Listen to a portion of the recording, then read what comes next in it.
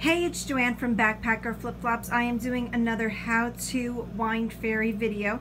This one has some of the latest purchases that I've made for my wine bags, as well as some repeat items.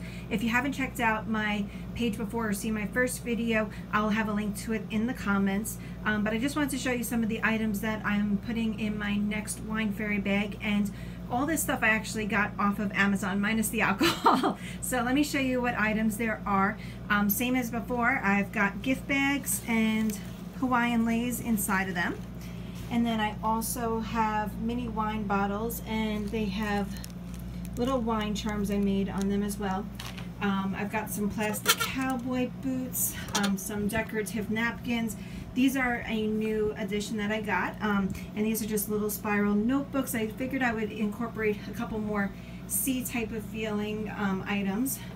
I also got these coasters, and I figured I'd put some small bottles of wine inside of them. Additionally, I got these flip-flop can openers as well, or bottle openers, and likewise I got some flip-flop keychains, so I am putting them together in a tiny little gift bag that I got off of Amazon as well, so that everyone's getting a little flip-flop gift bag too. These are my extra wine charms that I've made. These are some of the different coasters. I still also have the cool socks. A new one I'm incorporating though is some different pieces of jewelry. So this one, it's a little hard to see, but if I can get it on, it's going to match this coaster and kind of have the same fruit feel as this as well. I also bought some fans. And additionally, I got little cosmetic bags. I got two different styles, and then what their purpose is for me to either put wine inside of them or some of these like extra little goodies. Previously I made little wine bags that have a little shot glass, some mixer drink and stirrers in it that can go inside of there. I've got some nail filing materials.